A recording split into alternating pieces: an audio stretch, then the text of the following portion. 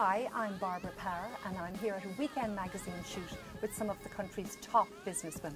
We're talking to them about the challenges they face, equality in the workplace, and then the burning question: do you have to be a bitch to get ahead as a female boss in Ireland? Caroline, what is this biggest single challenge facing Irish women in the workplace today? I think at the moment there's a lot of challenges with childcare, is what I find with a lot of women working these days, and how to sort it and how to get the right solution for them in business. I think the opportunities are there for women, but I think there's a big challenge for women to go and get them.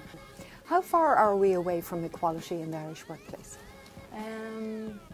I think it's a big challenge around the childcare, because I think very early on, when everybody leaves school and college, I think there is a pretty good level of equality.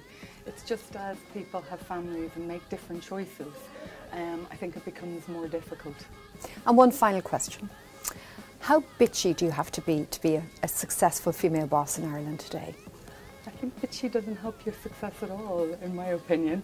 I think you have to be very resilient and you have to tackle the difficult issues, but I think bitchy doesn't really come into it. I think it probably is a hindrance rather than a help. I'll be here forever. That ain't gonna change.